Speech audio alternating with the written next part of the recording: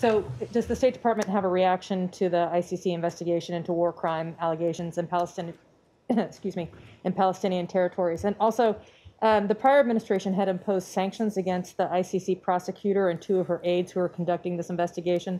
Are those sanctions still in place? What does this administration plan to do about them? Well, let me just start generally and say that we firmly oppose and are disappointed by the ICC prosecutor's announcement of an investigation into the Palestinian situation. We will continue to uphold our strong commitment to Israel and its security, including by opposing actions that seek to target Israel unfairly. The ICC, as we have said, has no jurisdiction over this matter. Israel is not a party to the ICC, and it has not consented to the court's jurisdiction. And we have serious concerns about the ICC's attempts to exercise its jurisdiction over Israeli personnel. The Palestinians do not qualify as a sovereign state, and therefore are not qualified to obtain membership as a state in or to participate as a state in or to delegate jurisdiction to the ICC.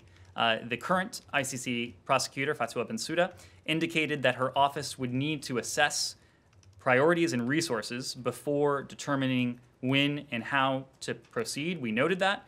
The United States has always taken the position that the court's jurisdiction should be reserved for countries that consent to it or that are referred by the UN Security Council.